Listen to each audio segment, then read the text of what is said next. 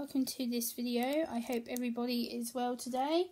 I'm going to be talking about a book that I've been reading, which is called Fern Happy, and inside it I've got to a chapter where it talks about the positive and negative thinking thermometer, the emotion thermometer, which you can see here in the book.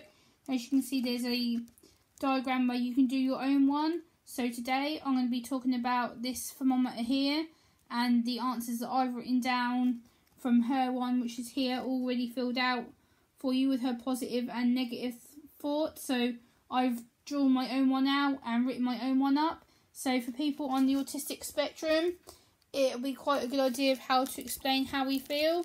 So as you can see, I've written my own script about it and I've written all my own answers out. I'm sorry for the scruffy diagram, but yeah, this is what I've written for my own self. Sorry, let me just get comfortable a little bit. I apologise about my hair, it's not in the best frame today. Yeah, so I hope everybody is well.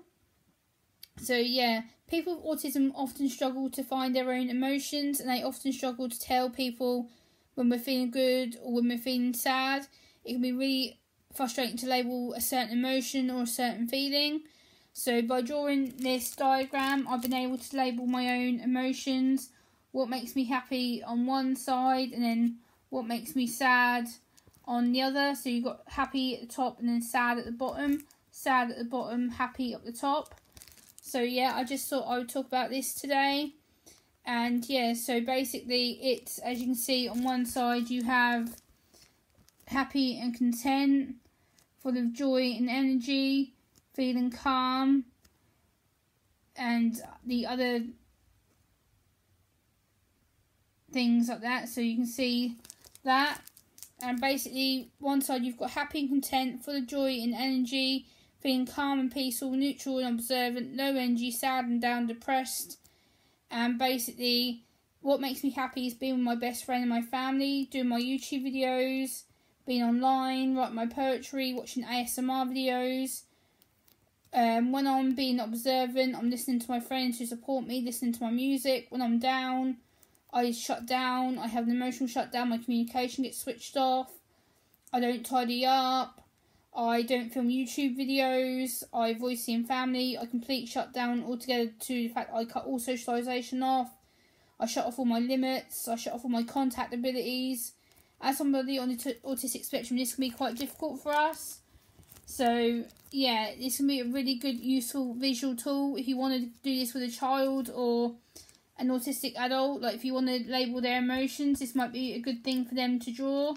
And again, I'll show you the diagram in case you want to have a look. This is the book, the diagram that you want to draw there. And this is the example of the filled out one here.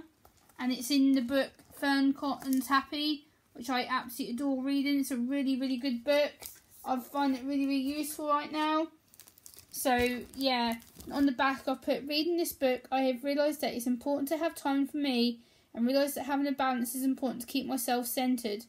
You could also use this as a behaviour rating or a treat rating for good behaviour, and I feel this could be a good visual stimulant aid for parents, professionals to use when working with people with autism or associated disabilities.